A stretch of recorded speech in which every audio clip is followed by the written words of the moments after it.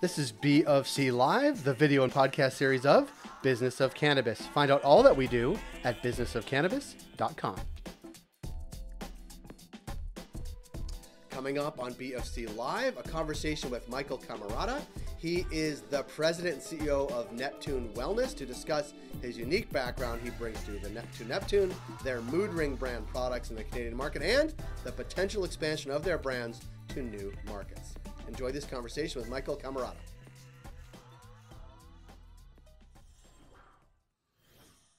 Michael, thanks for being here.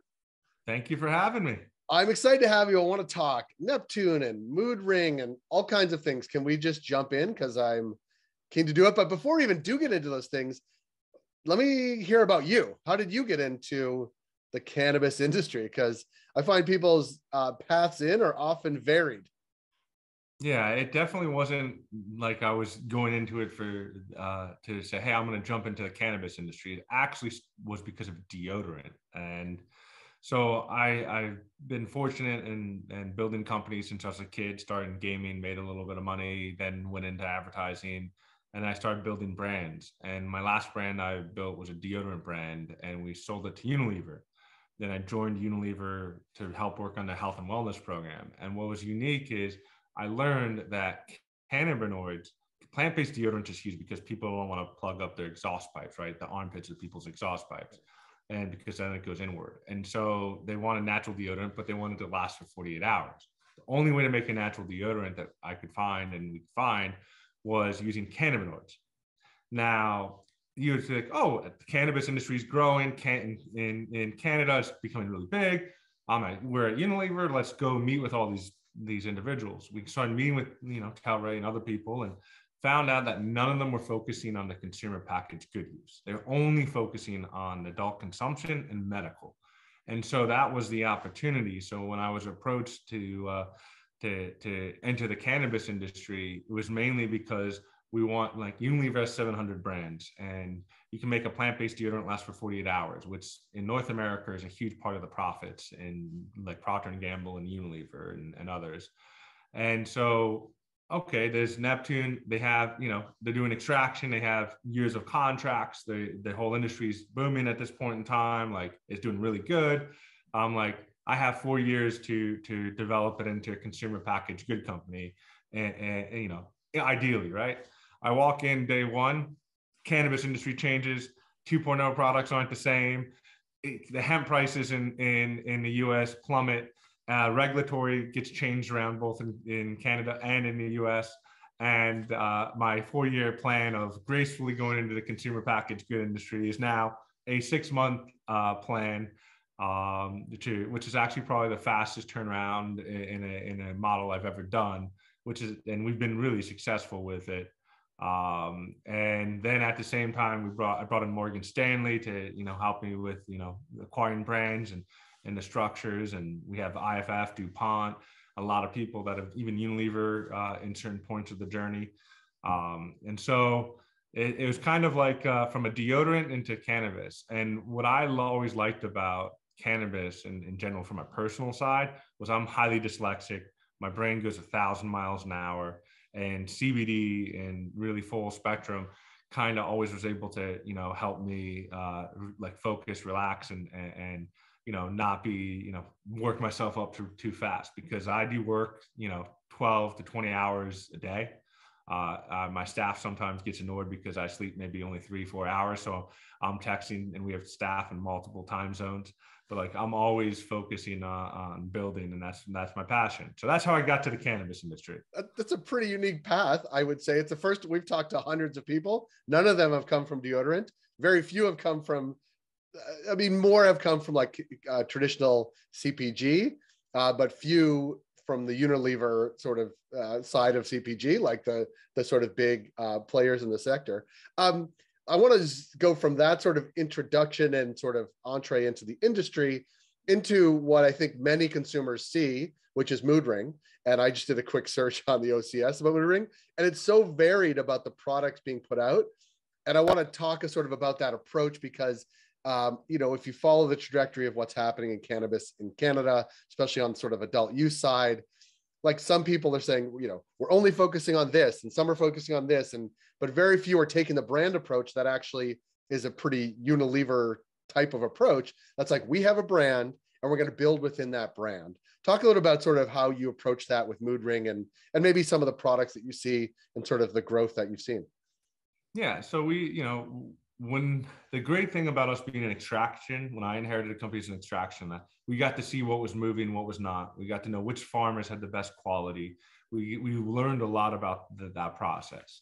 And we have a very unique extractor, which is patented. So when we were looking about how do I, take a B2B business and make it into a consumer business and focusing on the brands and really what is going to be our core brand. So Mood Ring is one of our core brands in cannabis in Canada, and Pan Hash is our exclusive one, which is in Montreal and Quebec, right? So it's the heir to our headquarters.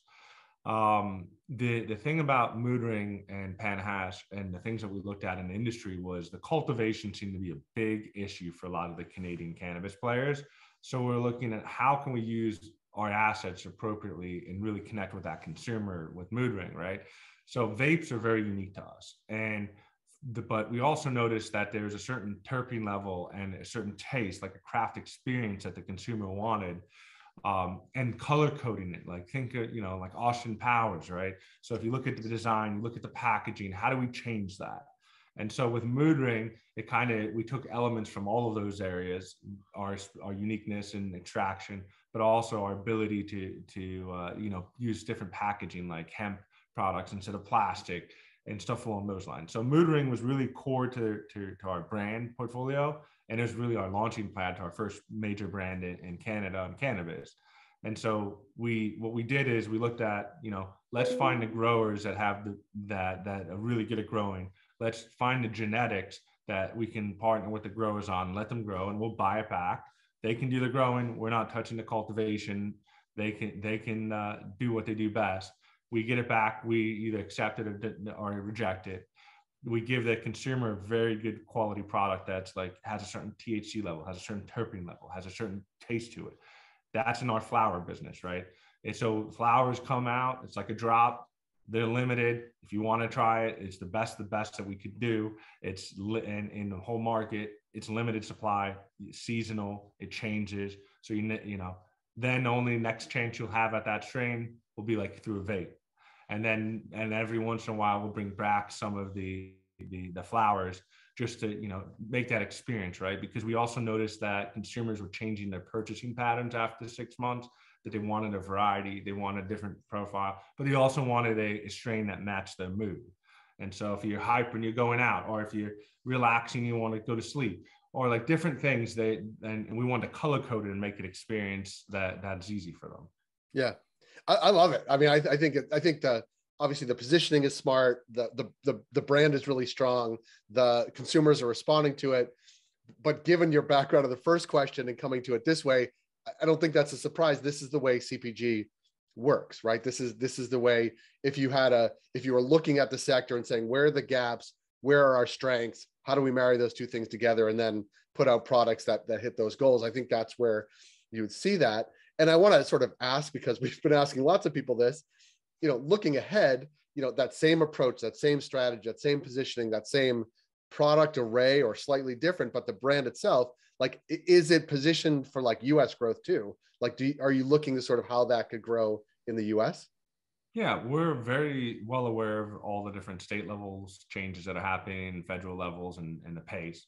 The brand is really what we want to win with, right? We want to make a brand that resonates with consumers, connects with consumers, and also has innovation. So in Canada, it's kind of very good because there's a lot of rules and how we know the structures, we know the operations, and we have the regulatory side, right?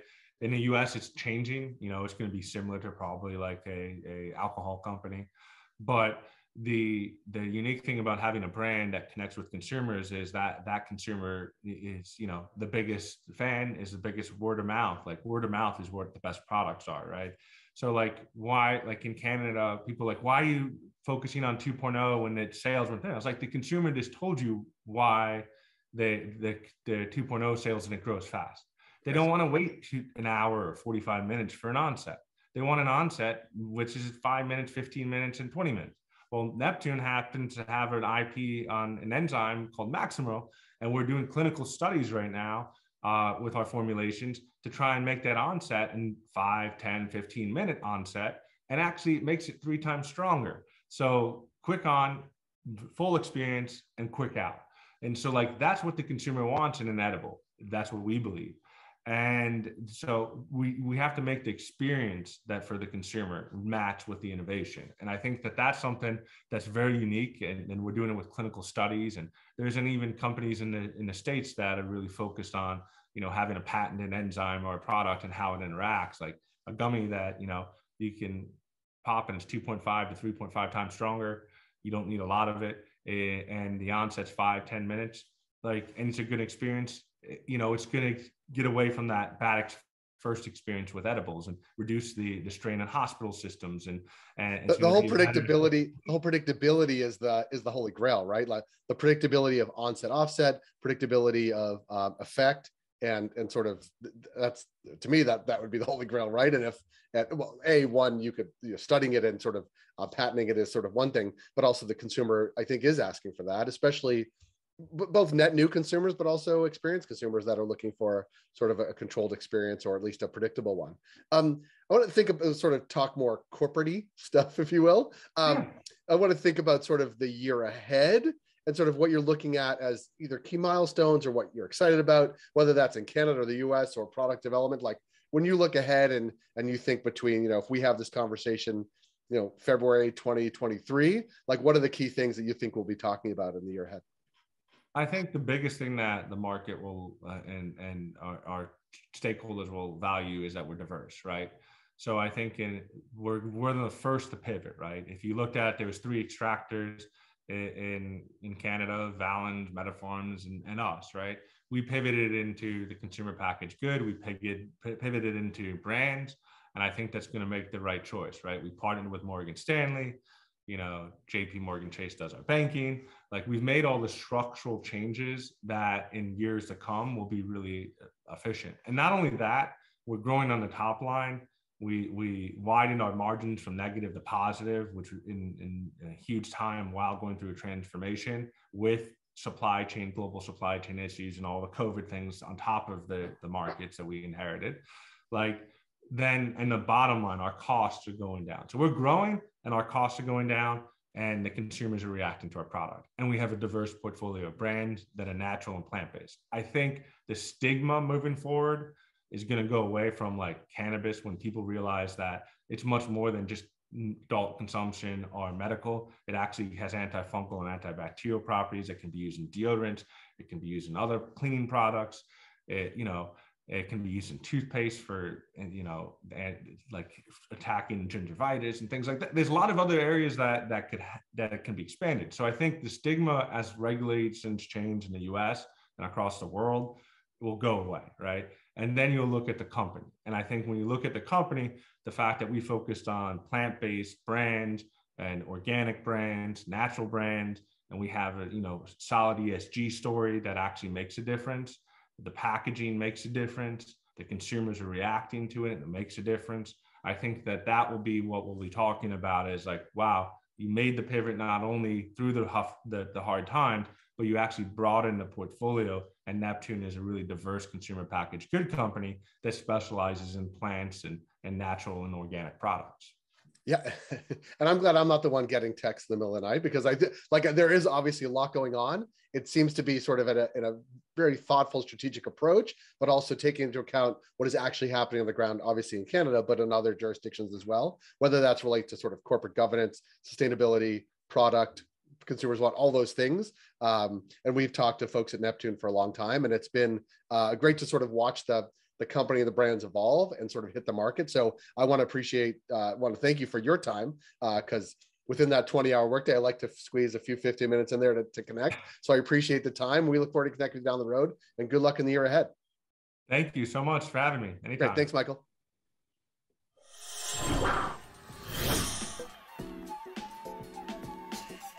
That was BofC Live. If you like this program, please subscribe to our YouTube channel. You can also find us wherever you find your podcasts.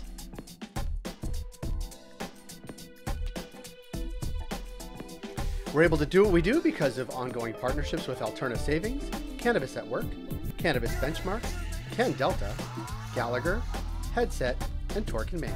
Find out all that we do at businessofcannabis.com.